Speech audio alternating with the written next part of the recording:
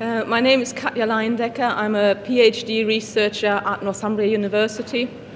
I'm also a chartered environmental engineer, and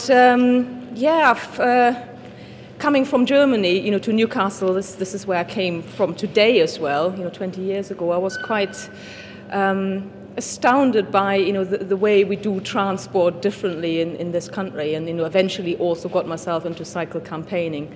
So I'm together with friends, as well as a huge membership, run the Newcastle cycling campaign in Newcastle, asking for better cycling facilities, cycling provision, and mostly, of course, separated cycle space on main roads.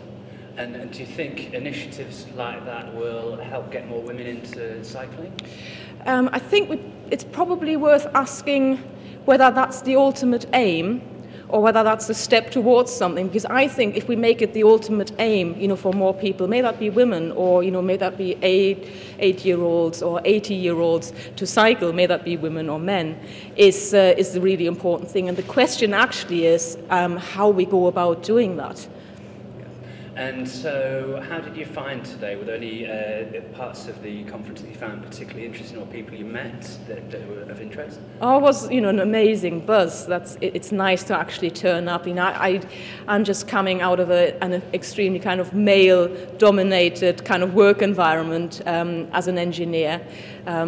It's not so much that anymore now with my PhD research, but it is a really nice atmosphere that you walk into, and it's almost immediately the competitiveness of us all is taken out of it, and there's a lot of talking and brainstorming and sharing going on. So no, it was absolutely fantastic today to get together with like-minded people and discuss how we go about this kind of transport transition, which should ultimately lead to people leaving their cars behind, starting to walk and cycle more, and of course, for that to happen, we need to discuss, and that was the workshop that I was leading today. We have to discuss the way the city space operates, and the way the city space is probably way too car dominated at the moment, and to think about how in the future we could do cities differently.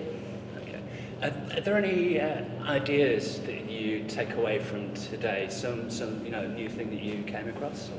Yeah, I think the important thing for me today again is that it's good to get women together, because they really rub their heads together. Really start sort of buzzing things about and sharing. What I, from a cycle campaigning point of view, would really like to see is for this group to become a lot more coherent and a lot more clear in what they are asking for. And by they, I mean, women.